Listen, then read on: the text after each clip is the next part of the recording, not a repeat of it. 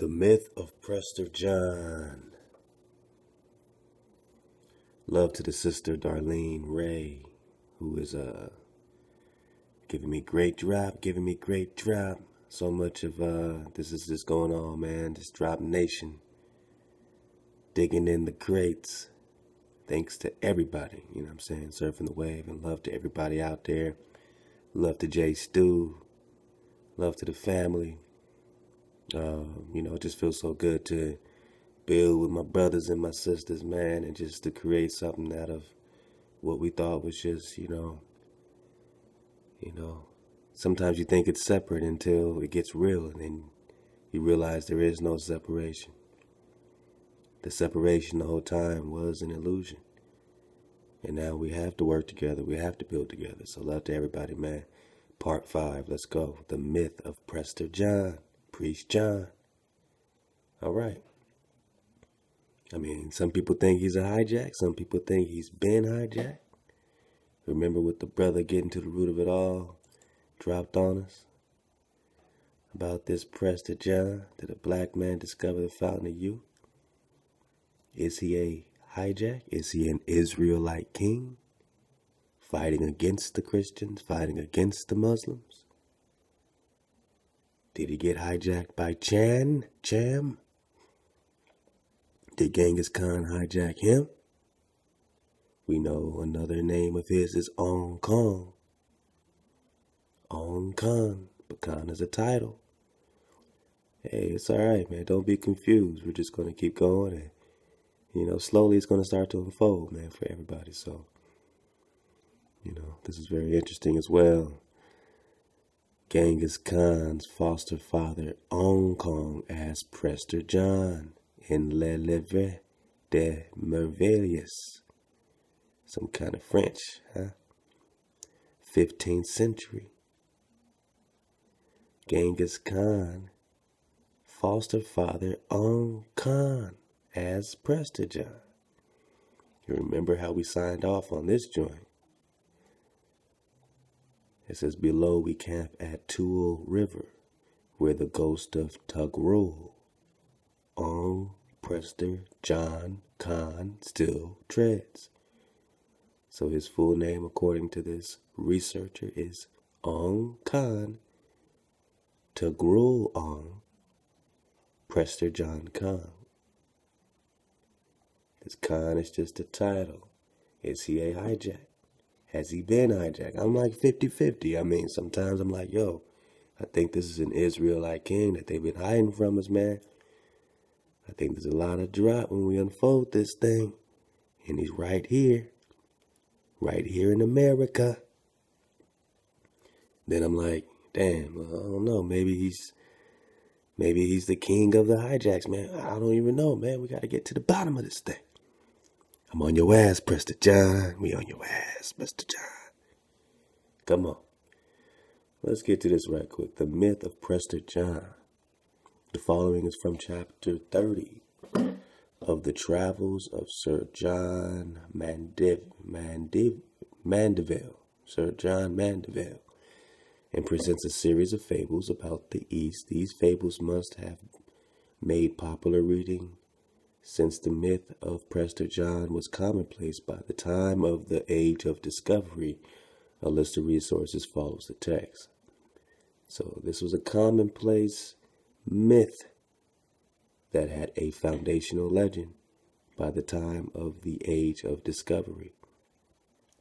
The Emperor Prester John, On Khan, holds full great land and hath many noble cities and good towns in his realm, and many great diverse isles and large. So he had all these large islands and noble cities and good towns. This guy, this priest king.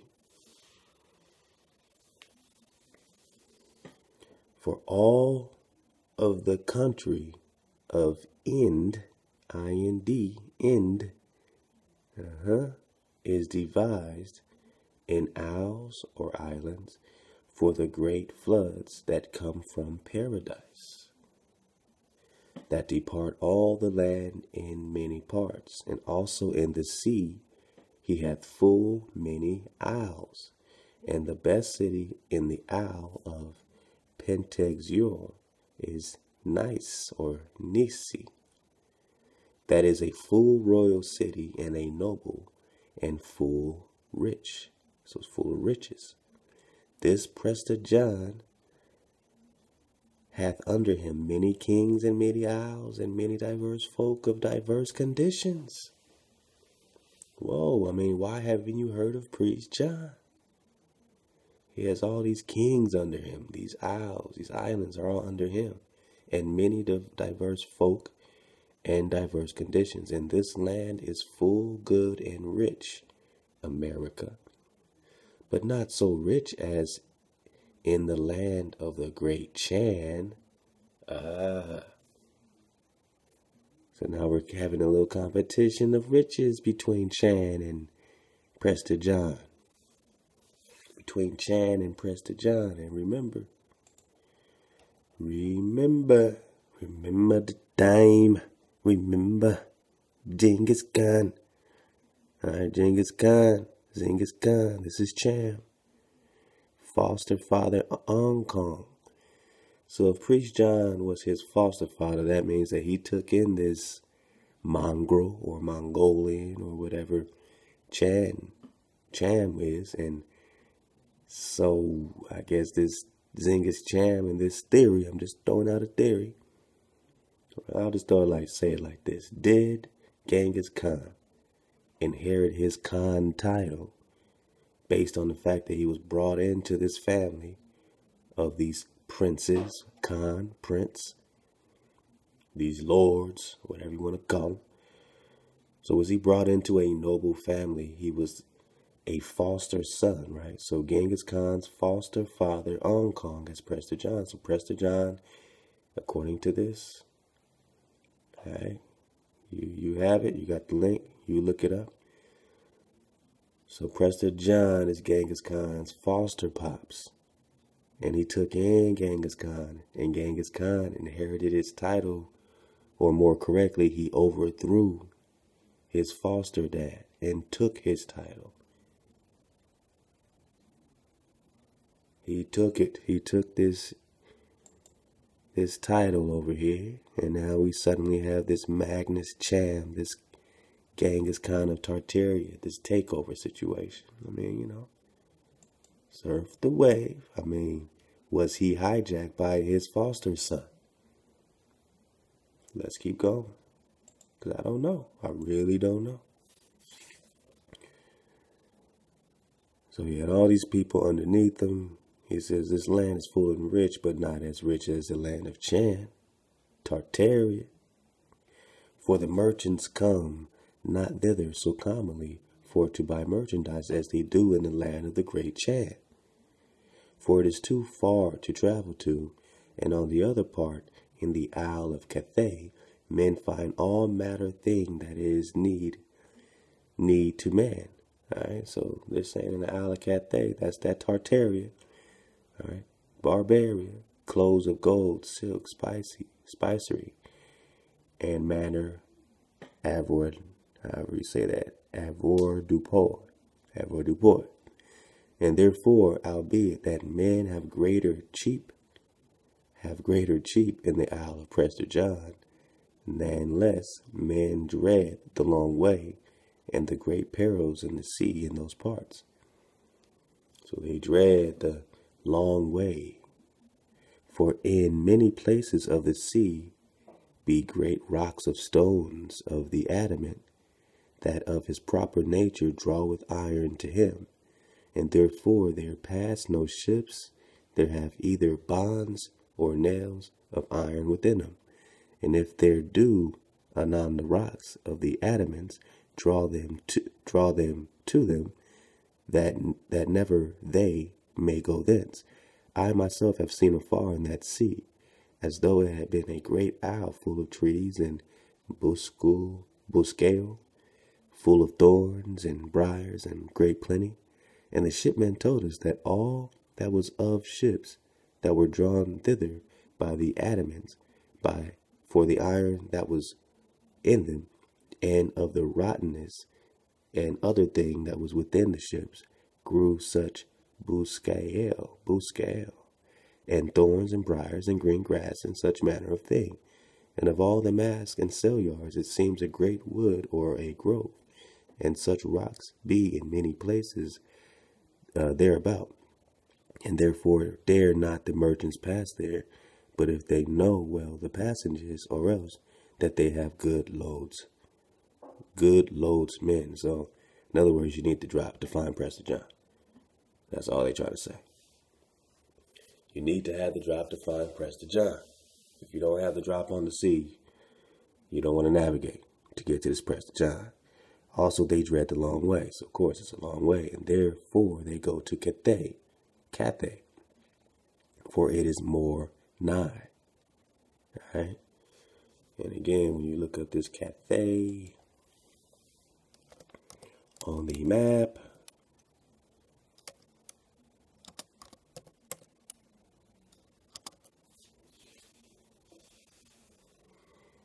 a map of Cathay,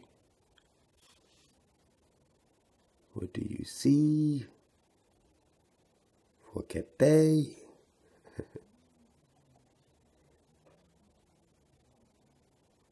Just want to get a nice clear image here. These look like they're kind of small. Let's see this one. What do you see for Cathay?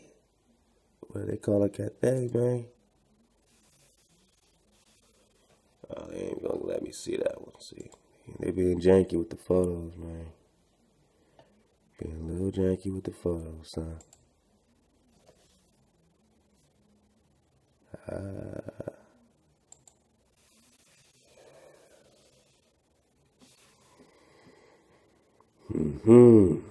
I see something of end. We just read that I-N-D, end.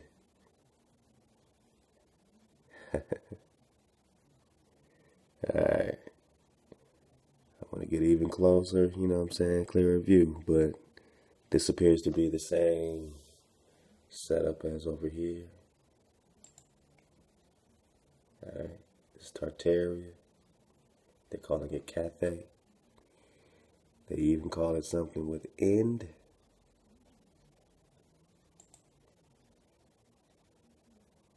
So I want to get an even bigger one than that, because I know we're knocking on the door. Let's see what else we got here.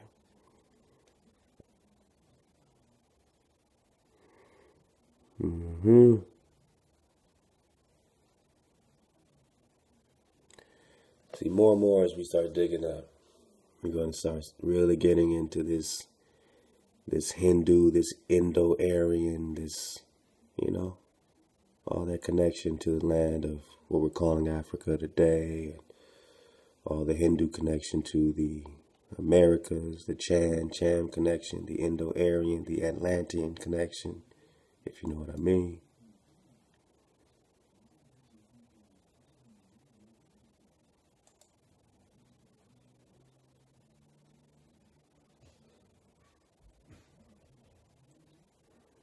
Yeah, man, I get into maps. All right, so anyway, we just want to look at the little Cathay situation. So we found a little drop on it, but they don't give us too much. But, you know, we see pretty much where we're oriented. You can see, you know, a little bit on this one that we are talking about so-called Africa. All right, so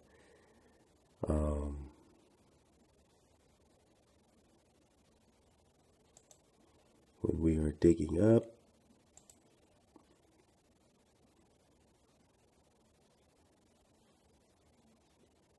so they dreaded a long way, and therefore they go to Cathay. You know that they're still talking about that Abyssinia, Africa situation, Tartaria situation, because it's closer, it is more nigh, and yet it is not so nigh, but that men must be traveling by sea and land 11 months or 12 from Genoa or from Venice, or he come to Cathay. And yet is the land of Prester John more far by many dreadful journeys. So from that point in that Cathay, in this Africa, It is many journeys, many's of journeys to find Prester John.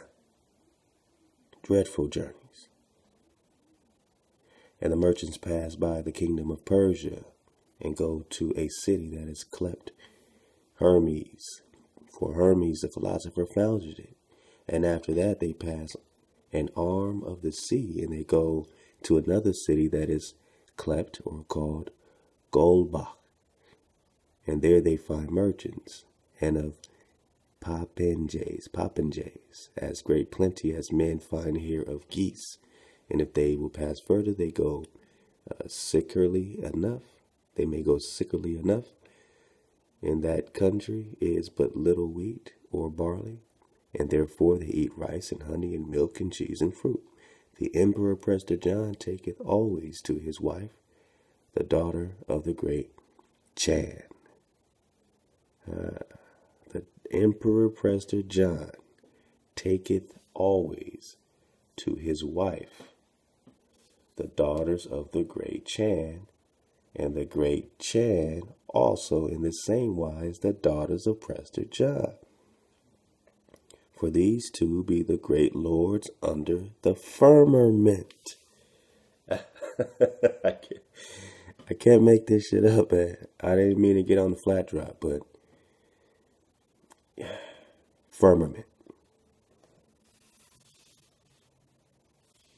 I can't make this up. But really, even more impressive than that is that these guys are marrying their daughters back and forth. This great Chan. All right, are we still talking Genghis Khan? It's Genghis Khan and Prester John marrying their daughters and wives back and forth. The Emperor Prester John taketh always to wife the daughter of the great Chan, and the great Chan also. In the same way, the daughter of Prester John. All right. For these two be the great lords under the firmament. Right. Is there a firmament on your spinning ball? Or are they kind of giving you some drop right here? In the land of Prester John be many diverse things and many precious stones, so great and so large, that men make them vessels as platters, dishes, and cups, and many other marvels be there, that it were too cumbrous and too long to put it in scripture of books, but of the principal isles, and of his estate, and of his law I shall tell you some part.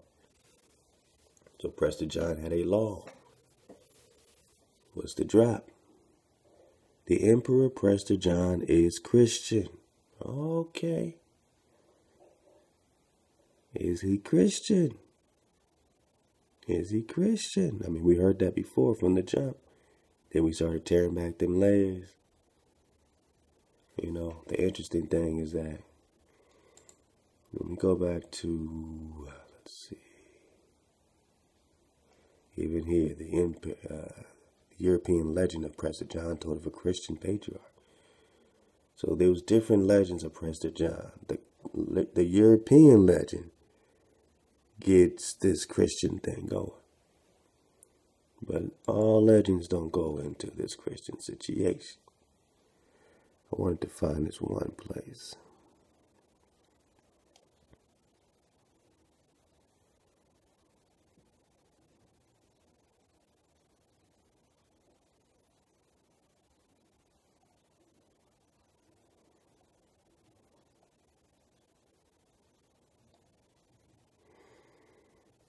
Yeah, I'm not sure if I'm going to find it now. It just popped in my head where it said Prester John was fighting Muslims. And then he started fighting, or he had some beef with the Muslims and then beef with the Christians.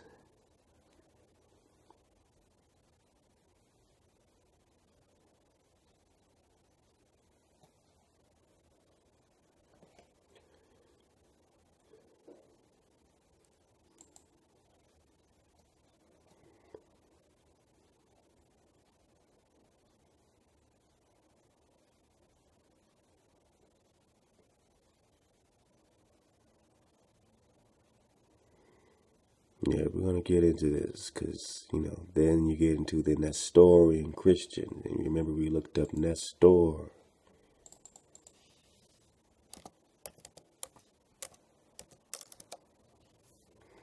Old king renowned for wise counsel. Old king renowned for wise counsel. So any followers of Nestorius is a form of Nestor, patriarch of Constantinople, Nestor. Alright, so then, that's what got us thinking that this is a Christian hijack. Then we got deep into our lost tribes and promised lands, and we got into the Christian fanaticism against the Jew came together with loathing from the ways of black captives that began rolling off from these Portuguese ships that had gone searching for Prester John in the first place.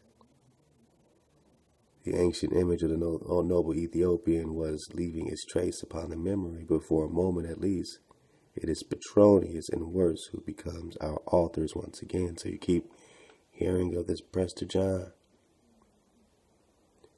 through this Christian hijack. So also was his Jewish ancestry invisible, buried deep in legend. So his Jewish ancestry or Israelite ancestry was buried deep in legend. Prester John was a symbol of racial and religious toleration within Christianity's complex heritage. So this doesn't say he was a Christian, but he was, a symbol of religious toleration within it. So what was the toleration? What was the limits? What was Prester John working out? What was his angle?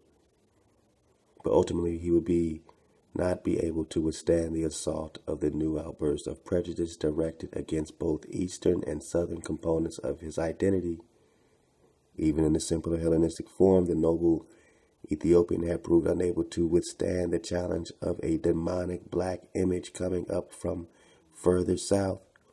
So much the more vulnerable then would the complex figure of Prester John be in the era of Christian fanaticism against the Jew came together with a loathing for the waves of black captives that began rolling off from the very Portuguese ships that had gone searching for Prester John in the first place. I know that's a mouthful, but I'm letting you know that there's this, demonic black image that he's running, from being, this new image, this demonic black image, this nobility. Now it's the Renaissance, right? It's the rebirth. You can't have a, black noble image anymore. So now it's labeled demonic.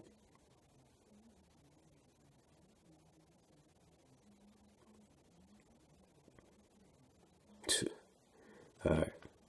We're going to get back here. I'm just making a good little intro. Going through some of this great drop, man, that the sister Darlene Ray sent over.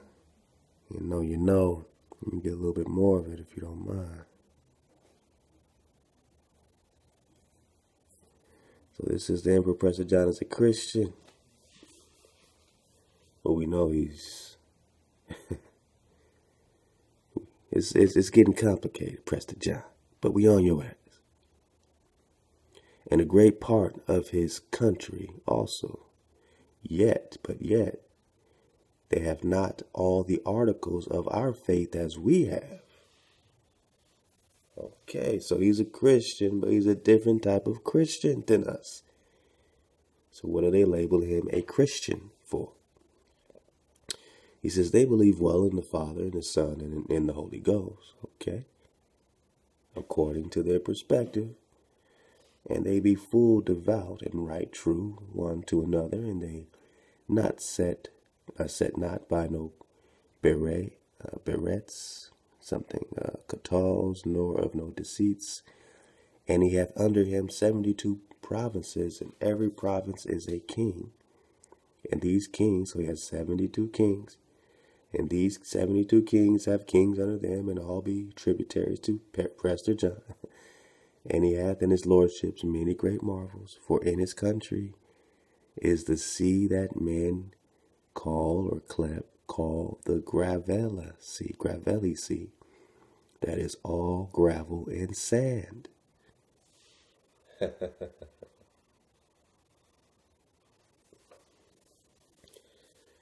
So now we got this gravel and sand sea. Remember how we broke it down before, and the sister Darlene Ray even sent some backup. The Sambatyan Sea. Sabatyan, also Sabatyan or Sabatyan, Sambatyan, Sabatyan. So Sabat, Sambat, Sandbat, a legendary river across which parts of the 10 tribes were exiled by the Assyrian king Shalmaneser.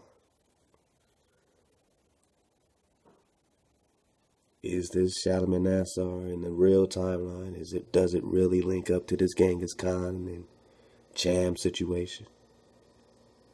Is that the Assyrian king, this Abyssinia situation? Abyssinia.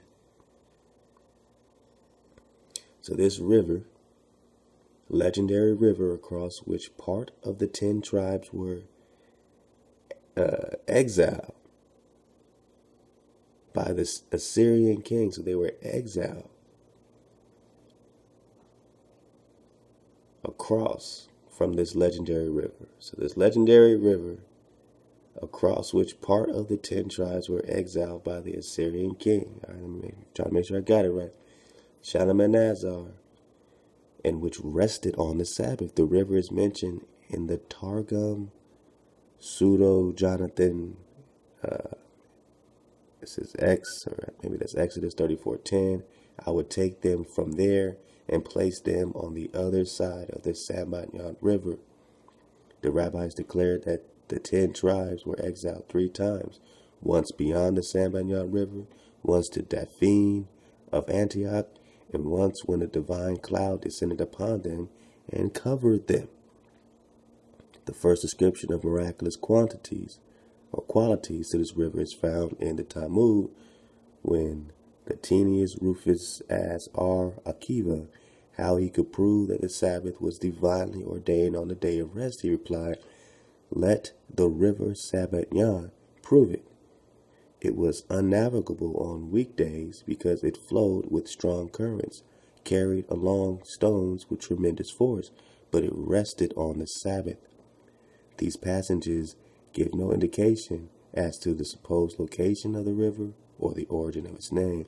The only inference that can be drawn from them is that it was located in Media. The Medes. The Medes. Persia Medes. Iranistan. Is that what they're saying? I mean, are they saying Iranistan? Or are they saying Iranistan? Zimbabwe. Is this what we're talking about? Over South America? Prester John is here. They're saying that the river is here with Prester John. And instead of Iran being over there in India, Cham, is it somewhere over South America? You know, just a thought.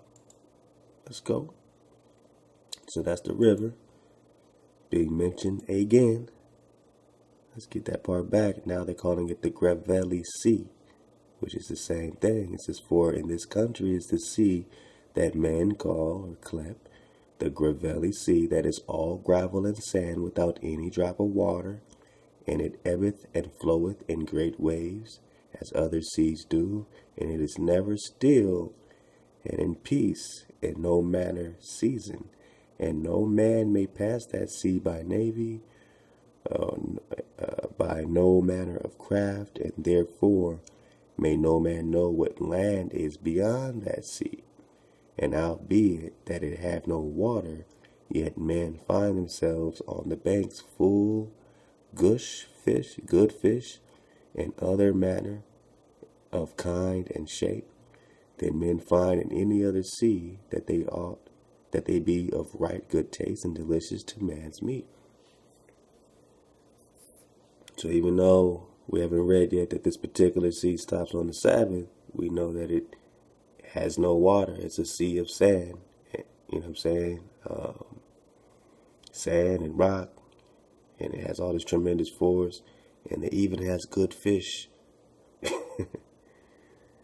And a three journeys long from the sea be great mountains, out of which goeth out a great flood that cometh out of paradise. So now we're talking about Eden and paradise and Meru or Peru or the center, everything, all the drop that they found and wanted to come get from over here. And it is full of precious stones without any drop of water. And runneth through the desert on that one side, so that it maketh the sea gravelly, and it beareth into that sea, and there it endeth, and that flowm runneth also 3 days in the week, and bringeth with him great stones, and the rocks also were therewith, and that great plenty, and anon, and anon, as they be entered into the gravelly sea, that be seen no more, but lost forevermore. Man. So we have all these different kind of confirmations of this sea. You got the Emperor Prester John, when he goes into battle against any other lord, he has no banners borne before him, but he had 3 crosses of gold, fine, great, and high, full of precious stones, and every of those crosses be set in a chariot, full richly arrayed, and for to keep every cross be ordained 10,000 men of arms, and more than 100,000 men of foot. Alright, so, now they're tying him with this, back to the cross. They're putting him back on the cross. It says the remembrance of Jesus Christ suffered upon the cross. That's why he has these decorated crosses. Man, was Prester John a hijack? What was he doing here? Was he hijacking us? Was he a devout Israelite? Was he in bed with this Chan situation, or was he fighting Chan? We keep hearing both.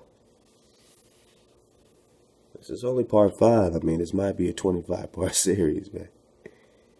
It might be 13 people. It might be 13,000 at the end of this thing. We don't know who's going to surf this wave, man. But who is Prester John? Who is Prester John? All right, so let's go. I'll leave this link because this is great. There's a lot of stuff to go to dig on. I don't have time to get it all. I just wanted to pull out a few of the babies. This is the last part I'll get. And then we're going to get back into Lost Tribes and Promised Lands. Much love again to our sister Darlene Ray. Much love to Uno for all the drop. Let us find the truth. Always has the drop. Stay in that library and choose up. And ye shall understand that in all his country, nor in the countries there are about, men eat not but once in the day, as they do in the court of the great Chan.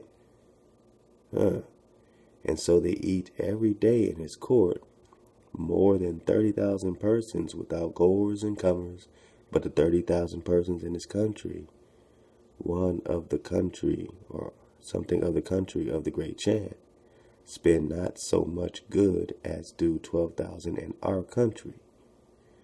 Alright, so we just keep talking about this correlation between Chan and Prester John.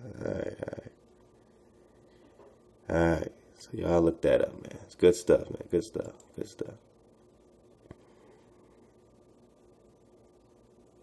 Now again, this goes, this particular link again goes into,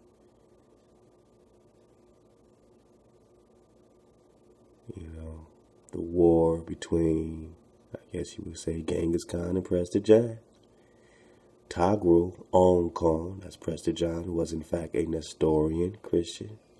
Nestorian Christian. Old king renowned for wise counsel. Nestorian Christian. Fathers Anda notwithstanding. Genghis fell out with him soon after the Tartar campaign.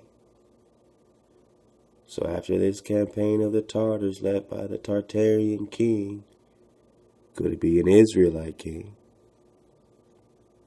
Campaign after Tagro or Prester John rejected a proposal to wed his son and daughter to Genghis's children. That's when all the beef really jumped off. See, before that, I mean, you know what I'm saying? We just read earlier that they married back and forth with their children. But now there seemed to be a rejection of proposal. Could this be the real story?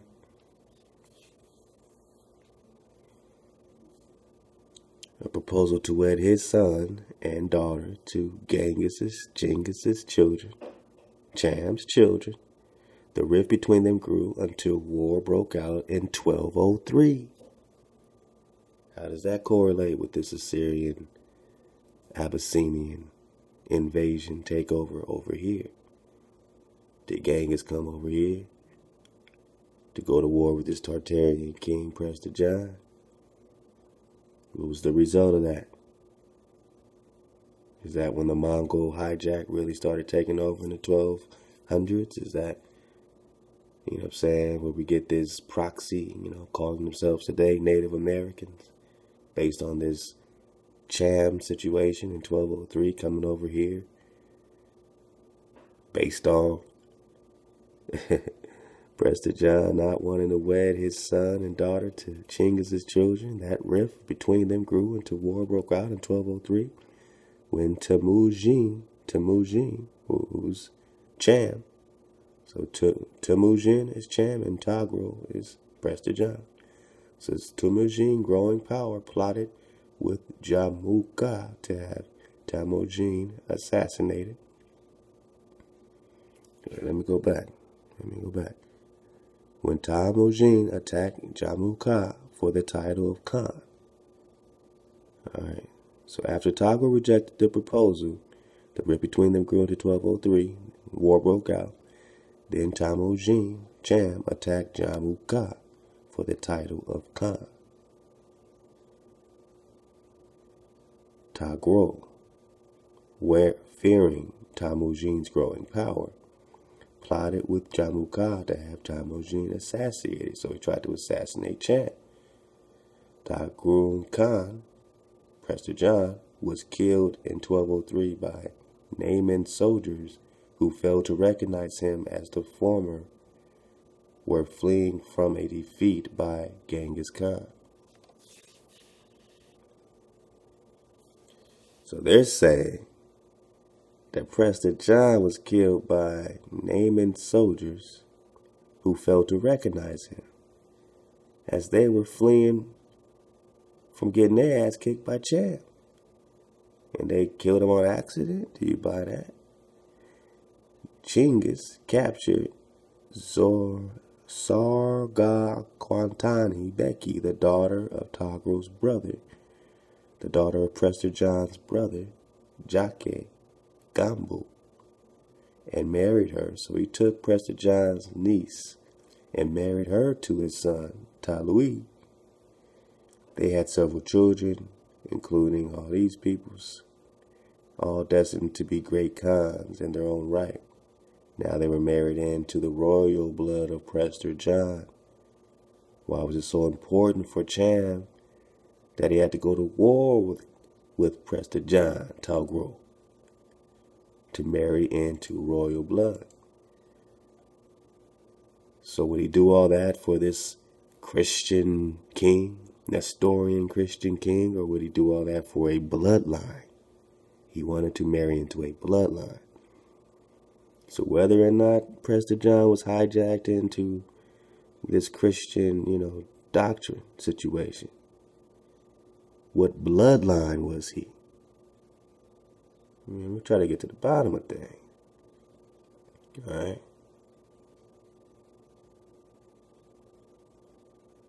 Let's get this part. According to Marco Polo's travels, the war between Prester John and Genghis Khan started when Genghis, new ruler of the rebellious Tartars. So he was new ruler of the Tartars. So he took over rulership from his foster pops, Prester John. Asked for the hand of Prester John's daughter in marriage. So it's getting even more specific. He wanted his daughter in marriage, specifically. Cham wanted John's daughter. Cham wanted Priest King's daughter. Angered that his lowly vessel would presume to make such a request. So according to Priest John, Cham was a lowly vessel based on his bloodline. His Mongolian bloodline. He's the foster son. He's not his legitimate heir. He just took him in. But he said, how dare you, man? You're a lowly vessel based on your bloodline. He said, man, he's angered that he would even presume to make such a request. And Prester John denied him in those such uncertain terms. Drawn to the quick, Cham challenged Prester John, and in the war that followed, Prester John perished. So look, Genghis in Hong Kong for a manuscript. You don't think this is whitewash? This is Genghis in Hong Kong, so now this is Hong Kong. This is what they want you to believe, that this is what they look like. None of these people look like this. Not when you understand that Prester John looked like this. So how do you go from this to this? How do you go to that? So, there's much more babies in this bath water. Again.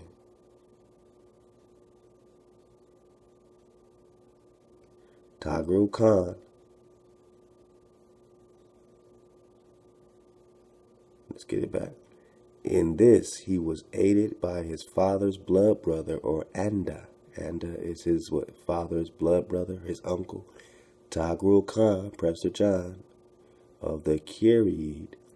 Borti had brought with her a wedding gift, a sable coat for Temujin's family. That's Cham. But he devised a better use for it. He presented it to Tagru Khan, Priest John. In accepting the coat, Tagru Khan agreed to treat Temujin as his own son and protect him as such. That's when he took in Cham. Whoa, buddy. Let's get it back. Let's get it back. Oh man, we gotta take it right here. Let's just keep it right here. I know it's kind of small to read, but it's too much drop to pass up. Let me get this right quick, man. It's too good to be. It's just too good. Let's get it. In the 12th century, the Mongols, then living in the valley of Annan. Alright, the Mongols. Let's think about these Chams. Let's think about these Indo-Aryans. Were very much a junior tribe amongst the nations of the eastern steppe. Their overlords were the Naaman of the northern slopes of Altai. So the Naamans were the overlords of the Mongols. So the Mongols were being ruled by the Naaman, who may have been a Turkic tribe, though the name Naaman is Mongolian. So they may be Turks. So they were being ruled by these Naaman Turks. The major competitors of the Naamans were the Kariate of the Organ and Tula, Toul valleys, whose rank and file were probably Mongol, but whose rulers were possibly Turkic. And along with the Mongols, the underdog positions were occupied by the Ame'rican, a forest people south of Papal. And the Tartars, Merkid allies of the Nor region. So these Tartars were allies to the Merkids. Alright, let's not get lost in the sauce. Now check it. The genetic ties between the tribes were blurry, and so far their alliances. Yasugi, Temujin's father. Alright. So Temujin is Genghis Khan, Genghis Khan. This is his pops. Yasugi. Cham's father, Temujin's father, stole his bride from the Merkid. So he stole his woman. It's always about a woman. It's always got something to do with a woman. Always got something to do with a woman. Every time. No, okay. Let's go. So he stole his bride from the Merkid, a favor they returned by stealing Temujin's wife, Borte. So he got his wife stolen, they got their wife stolen. Alright. Yasugi of the Borjigid's Mongol clan met his end poisoned by the Tartars. After his death, the Mongols under the rival Taljigud clan left Temujin's family to fend for themselves. So Genghis Khan, this Cham, this Mongolian, his clan was deserted by the other Mongols, which is why he ended up raising up and whooping everybody's ass. This was what his beef was with everybody. He was abandoned by his own folks. So these Mongols left Cham's family to fend for themselves. Only after years of hardship was Cham, or Temujin, able to reconstitute his father's following. After years of hardship, he was able to get some of his father's following back. In this, he was aided by his father's blood brother. His father's blood brother, Anda. His father's blood brother, Anda. Tagru Khan of the Kiri. So his father's blood brother, Anda. Tagru Khan of the Kiri. So if Tagru Khan is Prester John, then this is saying that Prester John. Oh man, all right. Let's just surf the way. That Prester John is the blood brother of Cham's father. Not just his, and then he took him in as his son, his foster son, but he's really his uncle. Let's keep going. Tagru Khan of the Kiri. Borte had brought with her a wedding gift, a sable coat for Temujin's family, but he devised a better use for it. He presented it to Tagru Khan. And accepting the coat as a gift, Tagru Khan, Prester John, agreed to treat Temujin as his own son and protect him as such. So he took in his blood brother's kid. Okay. Alright, starting to make a little more sense now. This was a time when the Chinese Qin dynasty was particularly annoyed with the Tartars. Kiri and Mongol joined the Qin in defeating the Tartars. 1202. In gratitude, Tagru Khan was given the Chinese title Wang, Prince, which was soon corrupted in Mongol speech to Ong. Wang. So it's Wang, but in Mongol speech they called it Ong, Khan. Okay. Okay. So Kirid and Mongol joined the Qin in defeating the Tartars. That's when the Tartars fell. So they joined the Qin dynasty. Even if they were not on the side originally of the Qin dynasty, these Mongols here, these Chinese Qin, 1202, defeating these Tartars. Now you just read about how this 1202 situation, 1203, Tabu Khan, priest John, was killed in 1203 by naming soldiers who failed to recognize him as the foreman were fleeing from the defeat of Genghis Khan.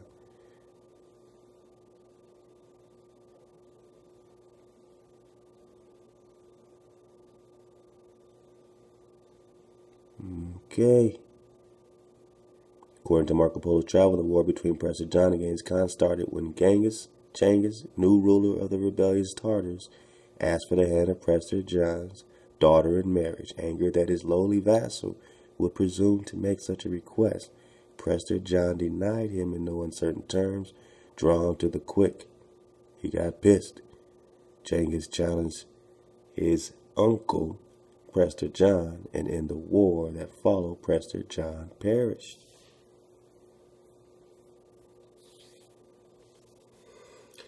Wow. So if Prester John, priest John, is the blood uncle of Genghis Khan, Chan, what does that got to do with you? And is Prester John a hijack? Or has he been hijacked? We might not figure this out to part 18, but we are going to surf the wave, man, and get with it. So we're about ready to, man, that was a good intro. Oh, I didn't even get to this yet. I didn't even get to this yet.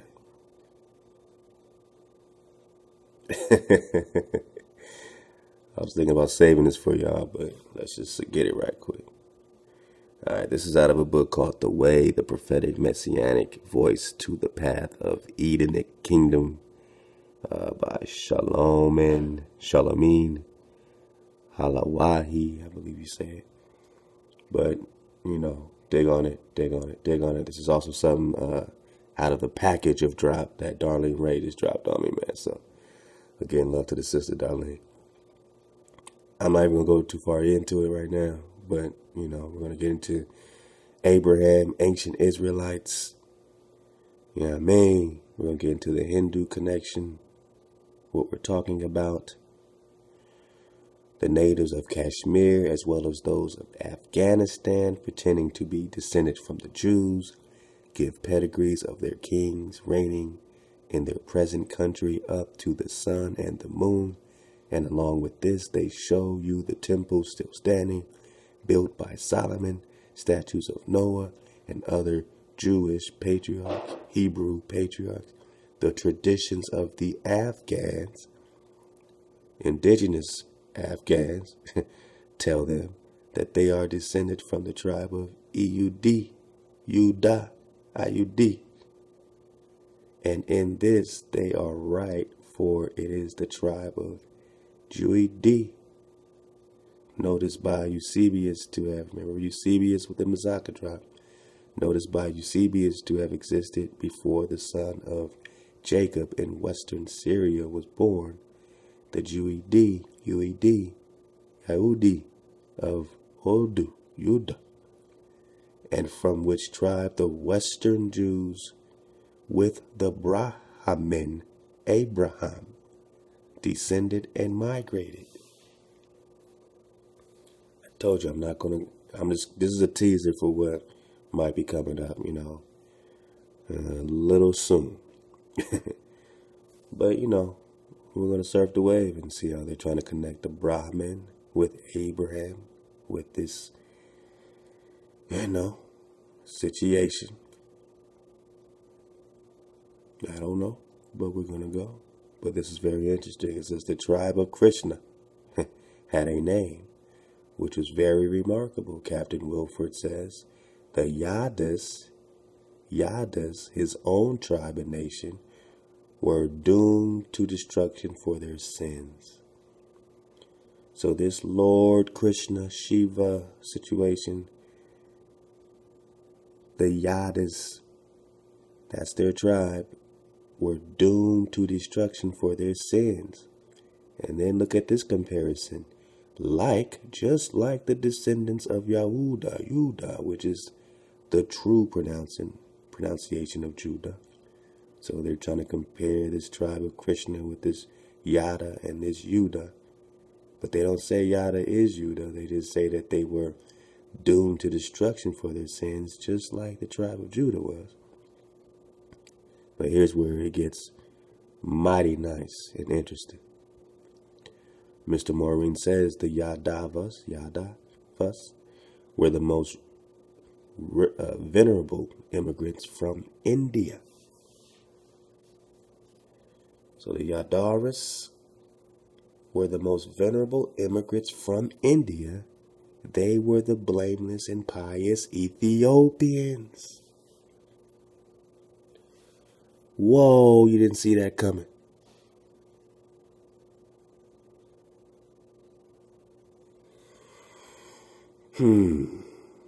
The mixed multitude, the Abyssinians, Indians, Indo-Aryan, Atlantean, Egyptian. Let's keep going.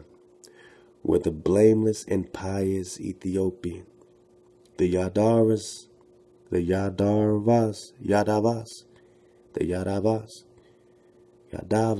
were the most venerable immigrants from India. They were the blameless and pious Ethiopians who Homer mentions and calls the remotest of mankind.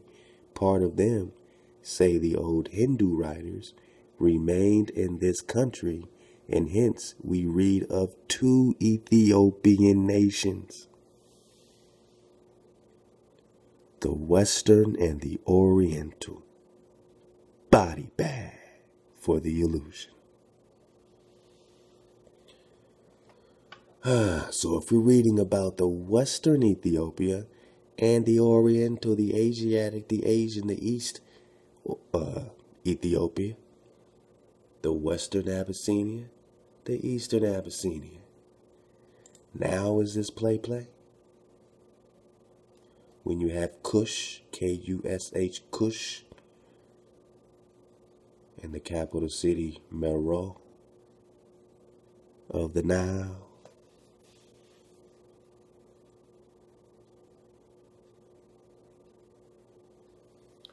Of Ethiopia, Meroe, Kush.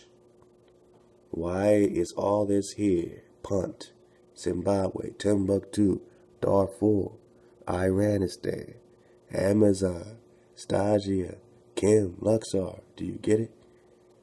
And was this here before it was here?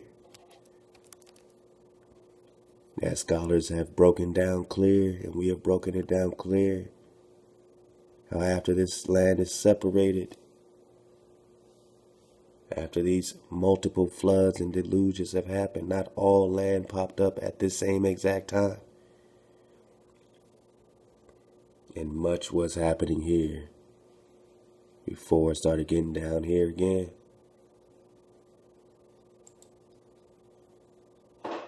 Alright, so just wanted to get that. Again, the Yadavas, alright, this tribe of Krishna, these Hindu, these Indians, these Indo-Aryans, these Yadavas, were the most venerable immigrants from India. They were the blameless and pious Ethiopians, whom Homer mentions and calls the remotest of mankind. Part of them, say the old Hindu writers, remained in this country, and hence we read of two Ethiopian nations, the Western and the Oriental. Some of them lived far to the east, and they are the Yadaras, who stayed in India, while others resided far to the west.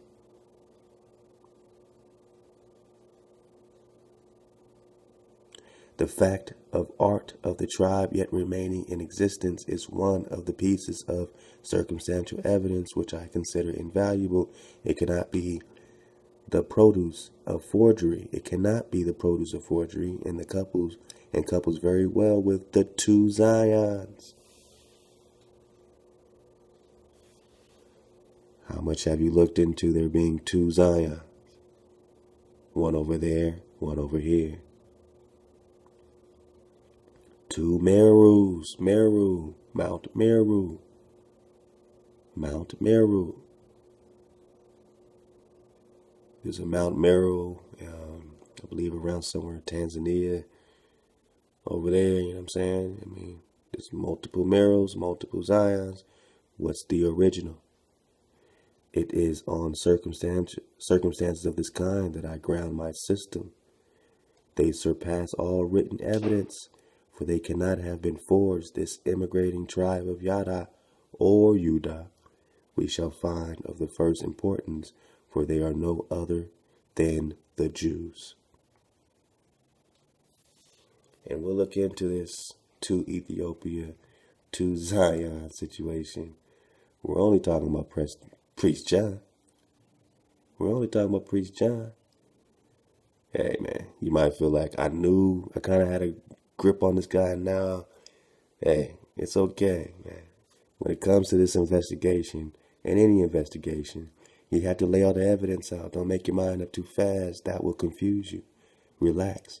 Right here, they're calling him the Emperor de los Abyssinios, Abyssinia, Ethiopia. We're reading here that he's a blood relative to Cham. He's an uncle. Is he a Mongol?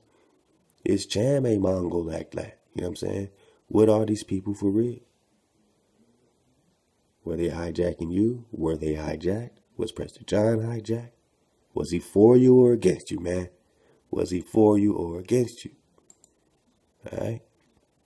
And, man, this is some great drop too, man. The sister gave me a drop package.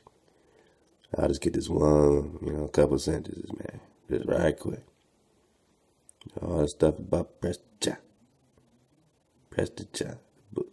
It must be said at once that we shall never know whether the queen who visited Solomon was a pure-blooded Abyssinian.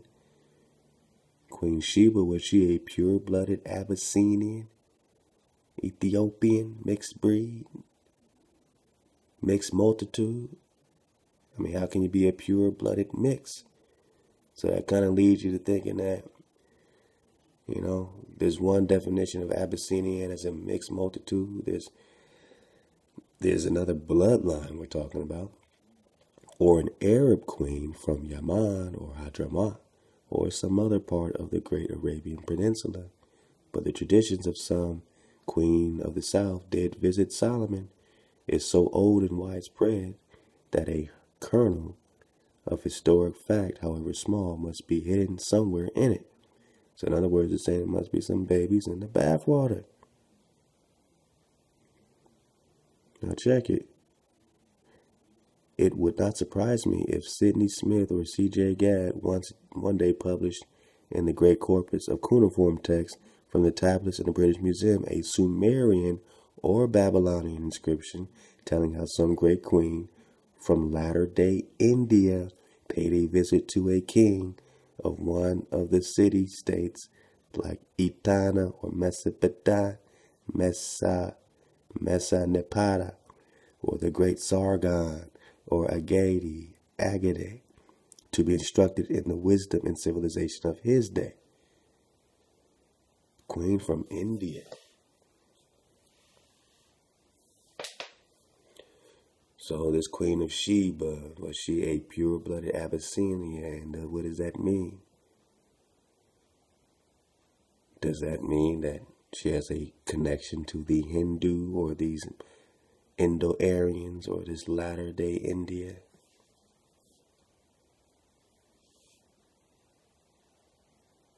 What does it mean, I say? What does it mean? What are we saying? So I want to get on this, but I'll say this, maybe for part 6. I want to get more on this drop about the Sabanyan River, but we'll come back to this maybe in part 6. And, there's another, I'm saying, we got the last of this, but as we keep going, watch this. Y'all thought we was done with Prester John. Now remember, let's just scroll right quick before we take a nice relaxing pause and just check out a couple short little vids, a couple short drops, and we'll do our dismount again into Lost Tribes. Let's get to the table of contents right quick. If they have it, they might not have it up.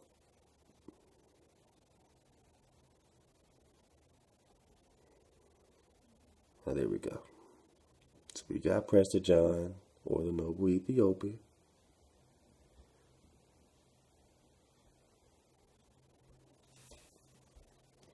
We got a little bit of Columbus's Golden World. Alright. Now I want to get chapter 10, the end of Prester John, and that's page 112. So I'm going to stop at 92 and go to 112 right quick.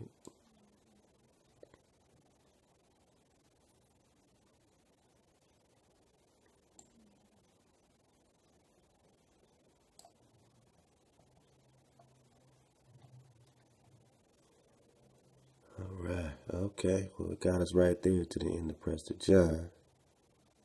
So, we'll start there instead. I just like to surf the wave. If we got there first, we'll do it. But before we get in that, man, let's just, I know we went right into it. I didn't mean to, tell you the truth. I kind of wanted to fall back a little bit and, surf some of this. But definitely, man, support J Stu, man. Keep on digging. Love to the brother, man. Just love to all the family making plans, man. I mean, that's really what takes precedence over all of this drop. The manifestation of everything we're kicking is J Stu and his family. All the brothers and sisters that's building around them. They set this thing up into a whole nother level.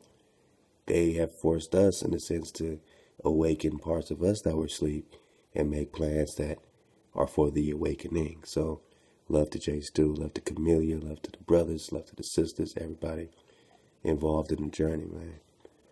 And we're going to keep building and keep doing it the right way. Let's take a quick pause, man, and just Lord of the Universe kicking some 420 drop, man. Go ahead, man. Do you, man. Do your thing, man. Space is water. Space is water. That's all I got to say, man. Space is water. Surf the wave. Let's go.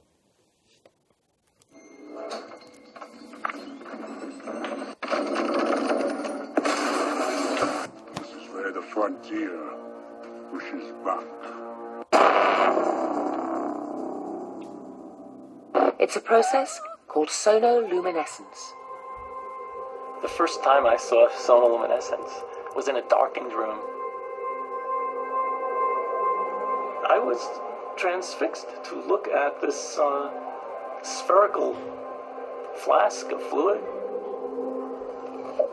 And you'd look into the center, and in the center see a glowing blue-purple light, which could be seen with the unaided eye. It looked like a star in the heavens.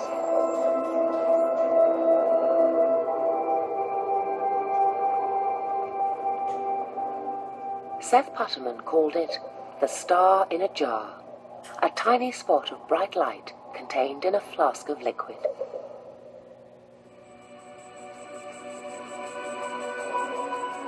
This star in a jar is made when a sound wave is passed through a small bubble inside a flask of liquid.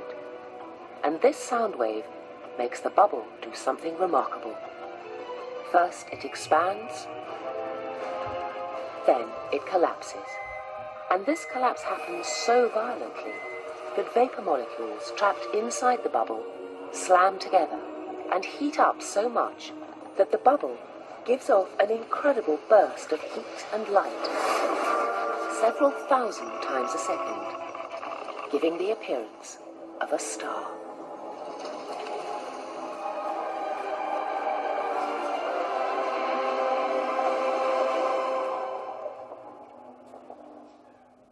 What made the phenomenon so exciting was the temperature of this star in a jar. On its surface alone, the light burns at tens of thousands of degrees. And Seth Putterman now contemplated a tantalizing possibility. Could the core of the collapsing bubble be even hotter? Hot enough for fusion.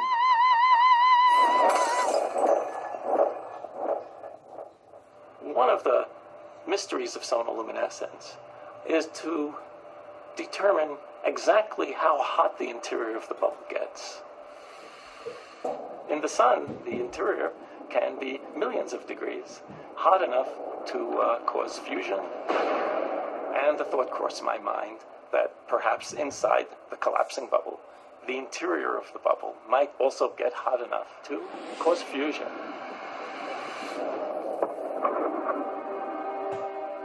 If so, this would be something truly amazing.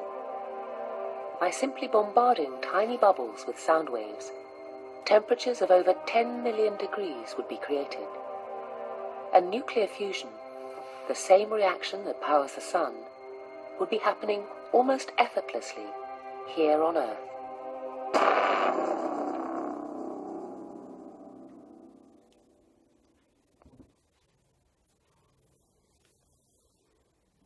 Surf the wave, surf the wave, waters above, waters below.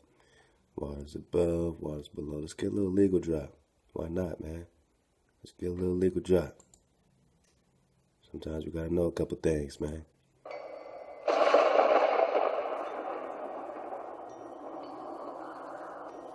You gotta know about these two constitutions. You gotta know about the hijack. When you talk about freedom, don't point to that beloved parchment, the Constitution, as a symbol of your enduring freedom. It is a representative of a form of government which seemingly no longer exists in this country today. The Constitution has been thrown out the window, the Republic shoved aside and replaced with a democracy. The thing is, most people in this country remain unaware that this is so because they simply do not know the truth, what lies beyond the myths. Your so-called government is not going to tell you either. To even begin to understand what has happened to the Republic, we must look backward in time to a period following the Civil War. We must go back to the year 1871, which was the beginning of the decline of the Republic. When we examine what happened during that time in our history, we begin to piece together this troubling, perplexing puzzle that is America. Only then should we answer as to whether we are indeed a free people or not. The date is February 21st, 1871, and the 41st Congress is in session. I refer you to the Acts of the 41st Congress, Section 34, Session 3. The first colored senators and representatives. Who are they? Are they you? Let's go. Chapter 61 and 62. On this date in the history of our nation, Congress passed an act titled An Act to Provide a Government for the District of Columbia. This is also known as the Act of 1871. What does this mean? Well, it means that Congress, under no constitutional authority to do so, created a separate form of government for the District of Columbia, which is a 10 square mile parcel of land. The Act of 1871 was passed at a vulnerable time in America. Our nation was essentially bankrupt, weakened, and financially depleted in the aftermath of the Civil War. The Civil War itself was nothing more than a calculated front for some petty fancy footwork by corporate backroom players. It was a strategic maneuver by European interests, the international bankers, who were intent upon gaining a stronghold on the neck and the coffers of America. The Congress realized our country was in dire financial straits, so they cut a deal with the international bankers. In those days, the Rothschilds of London were dipping their fingers into everyone's pie, thereby incurring a debt to said bankers. If you think about banks, we know they do not just lend us money out of the goodness of their hearts. A bank will not do anything for you unless it is entirely in their best interest to do so. There has to be some sort of collateral or some string attached which puts you and me into a subservient position. This was true back in 1871. The conniving international bankers were not about to lend our floundering nation any money without some serious stipulations. So, they devised a brilliant way of getting their foot in the door of the United States, a prize they had coveted for some time, but had been unable to grasp thanks to our founding fathers, who despised them and held them in check. And thus, the Act of 1871 was passed. In essence, this act formed the corporation known as the United States. Note the capitalization, because it is important. This corporation, owned by foreign interests, moved right in and shoved the original organic version of the Constitution into a dusty corner. With the Act of 1871, our Constitution was defaced in the sense that the title was block capitalized and the word for was changed to the word of in the title. The original Constitution drafted by the Founding Fathers was written in this manner: the Constitution for the United States of America. The altered version reads, the Constitution of the United States of America. It is the corporate constitution. It is not the same document you might think it is. The corporate constitution operates in an economic capacity and has been used to fool the people into thinking it is the same parchment that governs the republic. It absolutely is not. Capitalization, an insignificant change, not when one is referring to the context of a legal document. It isn't. Such minor alterations have had major impacts on each subsequent generation born in this country. What the Congress did with the passage of the Act of 1871 was create an entirely new document, a constitution for the government of the District of Columbia. The kind of government they created was a corporation. The new, altered constitution serves as a constitution of the corporation, and not that of America. Think about that for a moment. Incidentally, this corporate constitution does not benefit the republic. It serves only to benefit the corporation. It does nothing good for you or me, and it operates outside of the original Constitution. Instead of absolute rights guaranteed under the organic Constitution, we now have relative rights or privileges. One example of this is the sovereign's right to travel, which has been transformed under corporate government policy into a privilege, which we must be licensed to engage in. This operates outside of the original Constitution. So, Congress committed treason against the people, who were considered sovereign under the Declaration of Independence and the organic Constitution. Any questions? You know the difference between of the people and for the people. For the people means they're working, of course, this is all hijacking us. But for those that are, really into this Constitution stuff, for means they're working for you. So when they set up their declaration, all this kind of stuff, then they were working for the hijacks that were covered under that. Of course, slaves weren't covered under any of this stuff. And slaves were none other than the people that were already here. The people of the covenant that were already here.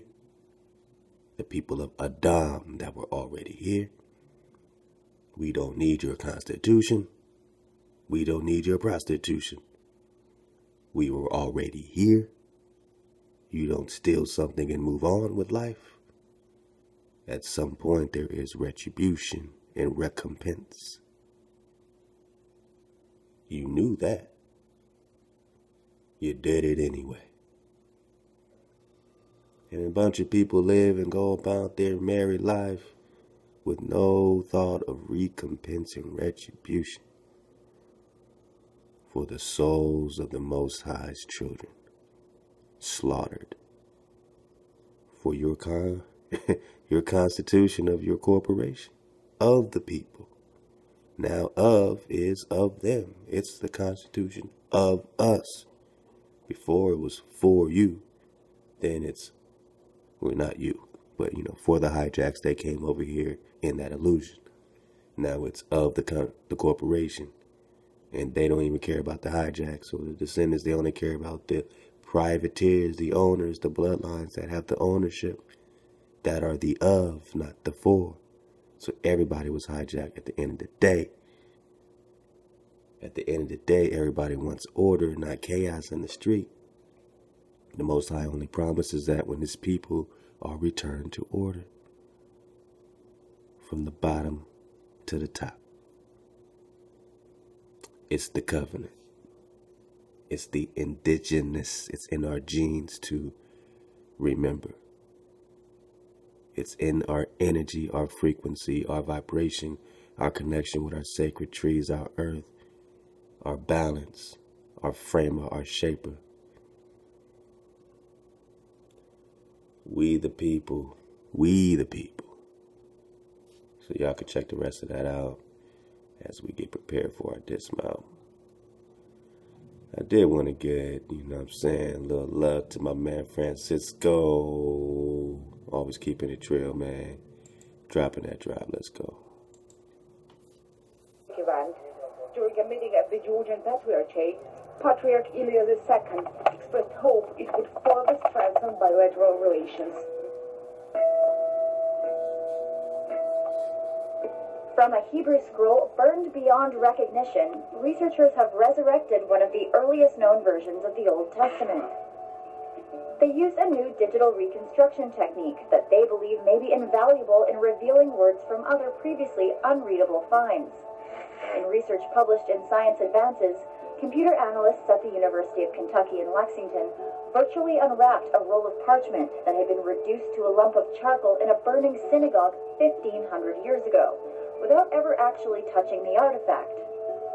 First, we capture the 3D shape of the layers of the scroll in a process called segmentation. On the left side of the screen, the software moves through the scroll, image by image, tracing the shape of a single scroll wrap. On the right, we see the 3D model that this produces. Next, we extract the ink from the data in a process called texturing, revealing the text on the scroll. However, because the surface is curved, it's difficult to read all of the text from one viewpoint. The flattening stage of our pipeline converts this textured 3D surface into a flat plane so that the text can be more easily read. To produce the best results, these 3 steps must be performed on one small section of the scroll at a time. Each section is then merged together, producing a single consolidated image that shows the full text, that turned out to be verses from the Book of Leviticus.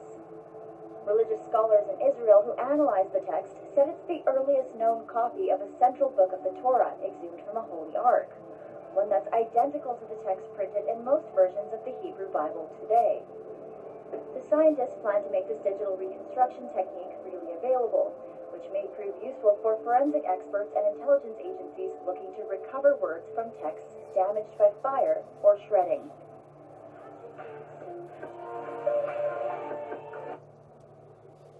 I mean, deal with it. You know what I'm saying? That's all I gotta say about that. Francisco, love to you, bro. Who got the drop? Who got the drop? Who got the drop? Francisco. Dropping that drop, man. Love to you. Love to everybody. All right, man. Oh, yeah, right quick, man. Let's not forget. Let's not forget. You know, I'm just going. I heard flat plane and I just remembered, man. Planet. The etymology of planet. We got this last time again. Wandering star. To wonder. Possibly P-I-E, pele. Flat. It's to spread. Spread out. Planet. Flat. Planet. Flat. Planet. Flat. Plane would make it a relative of plane. There is no spherical planets. It is just isolated. There is no isolated. There are no spherical isolated situations. It is flat plane wherever you're looking. Only globular through the tricking of the telescope and in the illusion of isolated globular bodies. But planet is plane. To make devious. So who lives on these planes? What do we see in the Vedic cosmology was living on these planes? All these demigods to make devious, repel, dissuade from the right path, bewilder. Planet, plane, in correlation to devious and repelling and dissuading you from the right path, bewildering you? Huh? Let's go.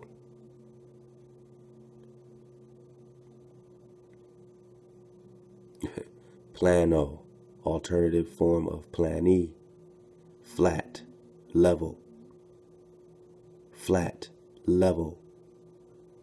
but also used in sciences as a comb form of Greek planos, wandering, see planet, plane, flat, spread out, devious, repel, dissuading from the right path, dissuade from the right path, plano, plani, flat, level. Any questions? You are firm, fixed, and immovable. You are flat and level, and your planets are planes, and they are flat and level. and on those flat level celestial connected areas are wandering, devious, repelling entities, energies, Saturn, Jupiter, dissuading you from the right path. They live in the first heaven, the celestial, underneath the firmament, bewildering you. Thoth, Aman, spell barrier. Any questions? Let's go. And don't forget, got a little bit of this, but there's a little section I wanted to make sure I got to you guys. Remember, the Yadavas were the most venerable immigrants from India. They were the blameless and pious Ethiopians, these Indo-Aryans. This tribe of Krishna, Ethiopian, tribe of Krishna, Ethiopian, tribe of Krishna, pious Ethiopian. Now, hence we read of two Ethiopian nations, the Western and the Oriental or Eastern. Two Zions. We're going to get more into this, man. You already see it coming. See how much I'm digging on it already.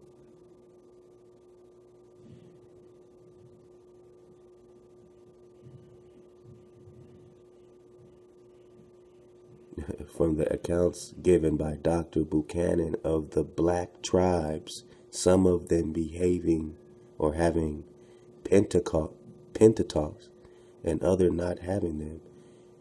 Man, so these are the accounts given by Dr. Buchanan of the black tribes of India. Let's go. And of those having around them ordained them from, and of those who have them having ordained them from the white tribes. So these pentateuchs, what's that? Is that the star?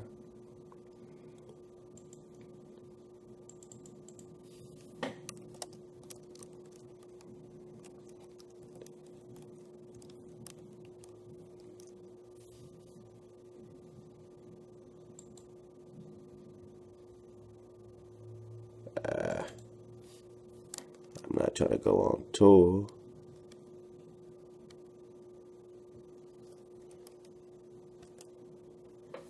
There we go. You know. Oh, okay. So we're just talking about the specific Torah or this particular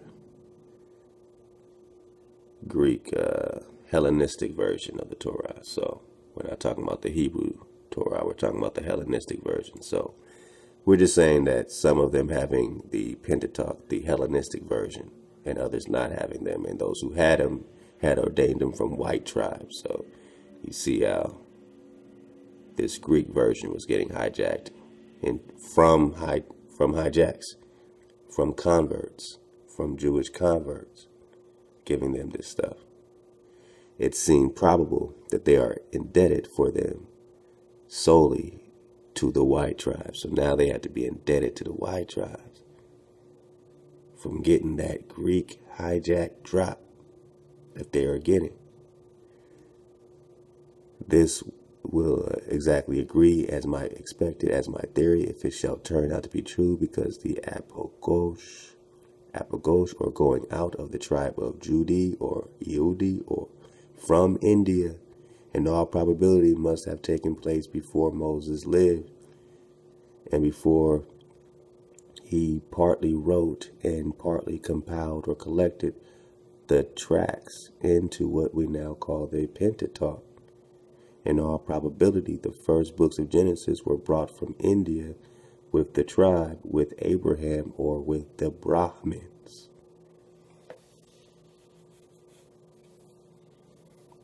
I'm going to let y'all dig on that. This is some real different drop. But when you're rocking in truth, you're rocking in foundation, you're surfing away, you ain't got to be, disheveled about nothing. Just look into it, look it up, and see how it fits into the energy, frequency, vibration that you're flowing with. None of us know shit. So because I don't know shit, I'm just going to lay it on the table like I always did to Drop Nation. I said I don't have the answers, but we do have the answers.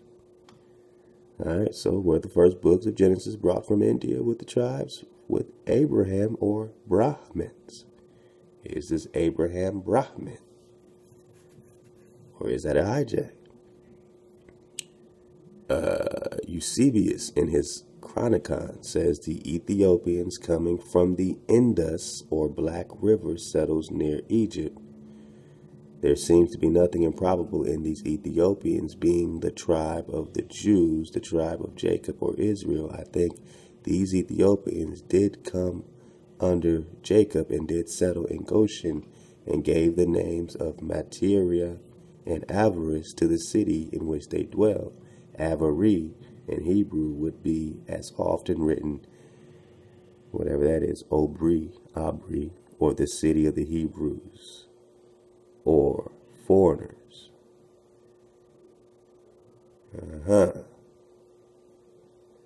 Man, y'all gonna get me started on this because I didn't even want to get into it yet. Later on, the Yadas overthrew many Peru rulers. We're just talking about some other guy in Hindu mythology named Peru. Does that got any correlation with this city, Peru? What are we talking about? How is this connecting to the Shiva? What are they trying to do? All right, so we're going to get into a little bit of that, but there was another Cham situation that popped up that I wanted to get to, but I might have to catch that one next time.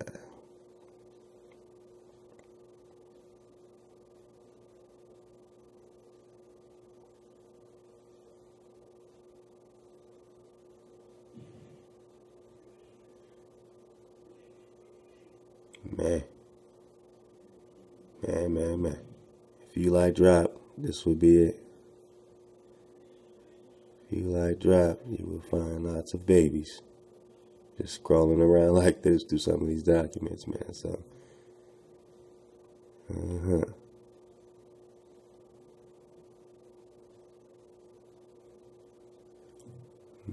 It is also believed that Isaac and Jacob and Israel are mentioned in the Ebla text, and remember Damascus was and is still part of Syria.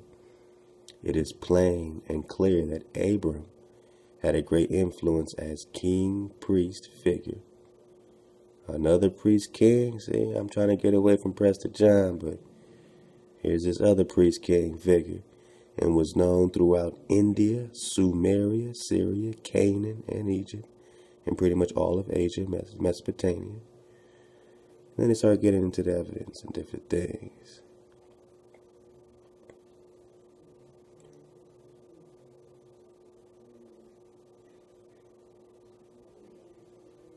Oh man. All right.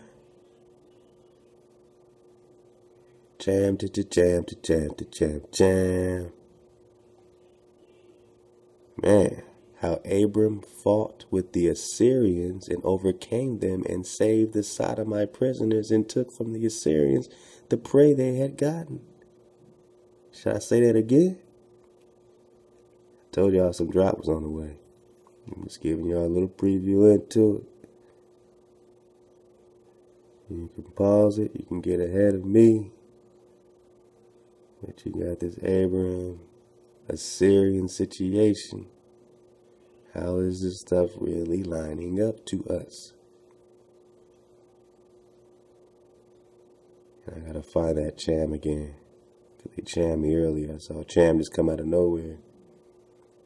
Cham. Oh, Cham. Gotta be careful with this Cham, man. Cham just pops up. So y'all see already what I'm getting at. Y'all see already what's coming. And I mean, this is just from looking up Prester John and just the beautiful work Drop Nation's doing behind the scenes.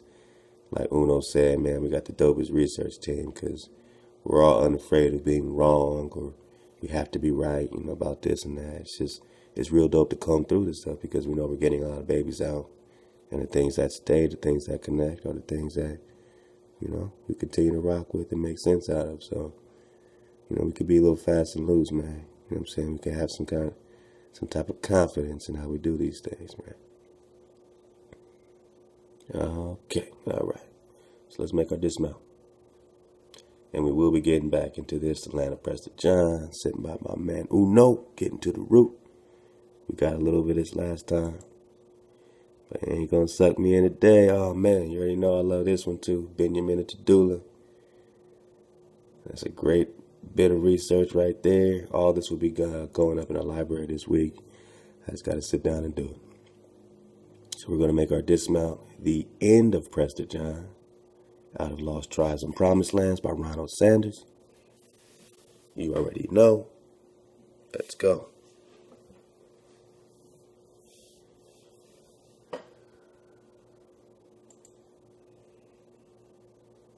Right.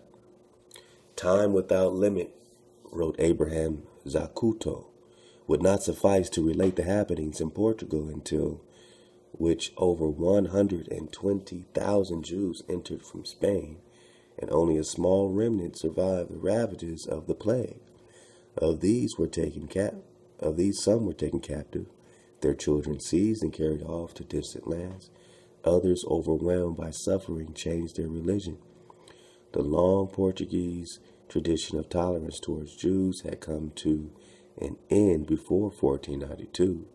In 1481, the Cortes of Evora had given King John II official notice of a groundswell of popular anti-Semitism.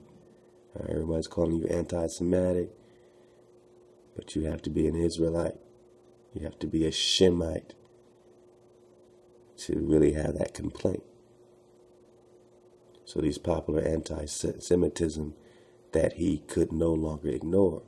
Members' complaints about Jews ranged from ostentation in dress to tax farming and to Jewish artisans, tailors, shoemakers, and the like, who they said entered rural Christian homes under the pretext of doing their work, but then tried to seduce the women while the men were out in the field. So don't that sound like they do with Negroes? Don't that sound like the same story? Oh, white women cry this, and you got situations like Emmett Till. Some girl said he was flirting, or he looked at a white girl, so he got dragged in the back of a truck. This lynching and all that stuff. So all they had to do was say, oh, okay, yeah, they're trying to seduce the women while the men were out in the field. The king agreed to legislation curbing Jewish sumptuary habits and reviving the ancient and hitherto long forgotten requirements that Jews wear an identifying badge on their clothing. Okay. The arrival of a huge Jewish refugee population in 1492 was therefore more than the king could put up with, although he could not resist the opportunity to fill his coffers by charging the new arrivals a large entrance fee. But he would not allow them to stay and made March 31st, 1493, the deadline for their departure. So he said, you niggas got to get out of here. When the time came, many of the Jewish refugees pushed out into North Africa and elsewhere, but others stayed to put this unwanted Portuguese severity to the test. The threatened penalty was enslavement to the Portuguese crown, an ambiguous status that may have seemed to promise advantages in the eyes of some Jews.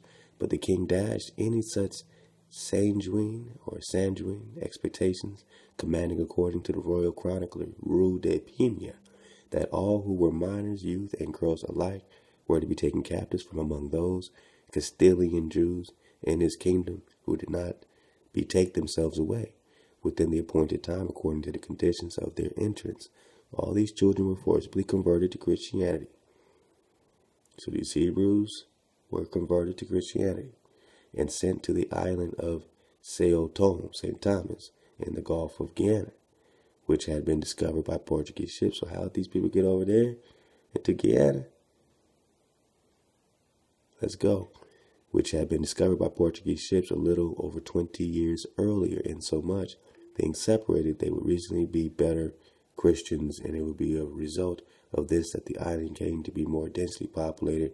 On account of this it began to thrive exceedingly. Indeed, it was to thrive so well that by the middle of the next century, it would be the most intrepid, most important entry pot between the African mainland and the New World for the transatlantic slave trade. In other words, that's where they would stop before shipping you away from the New World, not bringing you just to the New World, because you were already here. So then they use that as a entry pot, as a place between. This is not the only instance of the persecuted being turned into persecutors during the course of the cruel age. John II died toward the end of 1495, and the accession of his cousin Manuel I seemed at first to promise a better fate for the Jewish refugees who had remained in Portugal. He granted them free status shortly after his accession, and no doubt it was hoped that he would soon bring the converted children back from their St. Thomas exile.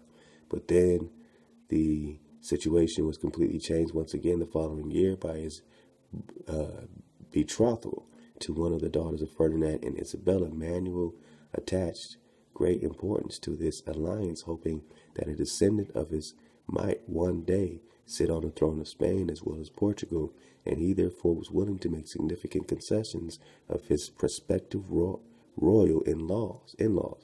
One of the demands was that their work of expulsion be completed and the entire Arabian Peninsula be made, to use a most appropriate word from another time and culture, Judenrin.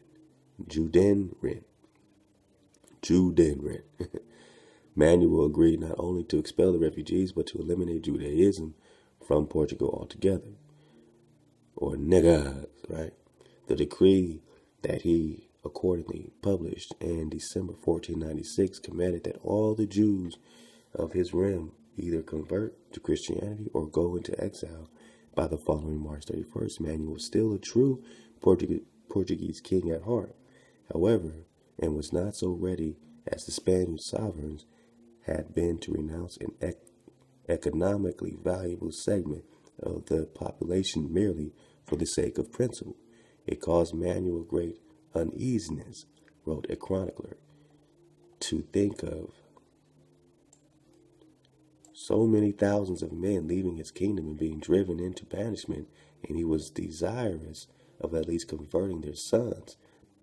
Everybody wanted to convert you. Shut your eyes. The cruel precedent of stealing away Jewish children had already been established by his cousin. So they stole you to convert you, right? Just like they're going to want to steal your children to vaccinate them and convert them to whatever new agenda they have. So Manuel decided to try. He ordered all the sons of the Jews under 14 years of age to be forcibly taken from their parents. Can you imagine that? Stick around in the cities. Can you imagine that? Forcibly taken from their parents, that they might be instructed and initiated in Christian faith. What kind of initiation is that? Steal the children and indoctrinate them and beat them until they say, yeah, Jesus, Christian Jesus. Diversas, 1452, Papal Bull. Click the link below. This could not be executed without seizing or causing the most affecting and heart-rendering scenes, of course. Then, in the last moments before the deadline went into effect, Manuel turned away from such head-on confrontations and resorted to quiet bargaining with Jewish community leaders. He agreed that in exchange for a token conversion on their part, he would allow them to go on practicing Judaism in private. He says, man, I don't even want all this drama with y'all nuggas. Just convert in private. Do this in private. And would keep the Inquisition away from the doorsteps. The result was that for generations to come, Portugal was to be the homeland of a secret Judaism, or Hebrews, more rampart than any that Spain had ever known. But even this arrangement was, of course, unacceptable to Jews, uncompromising in their faith. Hebrews that's just rocking with the Creator to the end. And they don't want to sacrifice nothing. and a significant portion of Portuguese Jewry went into exile on March 31st, 1497. This is all happening after your 1452 Papal Bull, Dum Diversas. In that year, Abraham Zacato adds, there was an expulsion of Jews from the kingdom of Navarre, so that no Jew as such was left in the whole Arabian Peninsula. Now, how does this have to relate to these niggas? These niggas. These niggas, the title of the ruler of Abyssinia, 1590s, the Amharic, from Amharic, Nagush, king, from stem of Nagasha, he forced, ruled. The title of the ruler of Abyssinia, 1590s, from Amharic, Nagush, king, from stem Nagasha, he forced, ruled. Nagash. How does that relate to Naga?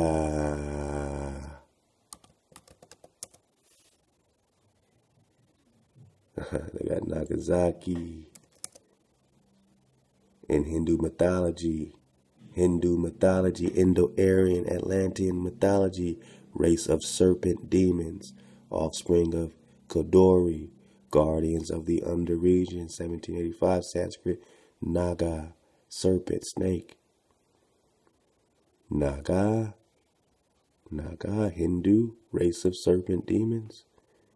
Naga, Neges, title of ruler, stemming from Nagasha, forced rule. So somebody forced rulership. These serpent demon kings forced rulership. They are also known as the title of rulers of Abyssinia. And how does that relate to Prester John, Emperor de los Abyssinios, and his relationship to the Kongs, Hong Kong, Genghis Khan, Cham, Indo-Aryan, Cham, India, Atlantis. All this is coming together. I love y'all. This is part 5. See y'all in part 6. Prester John. We on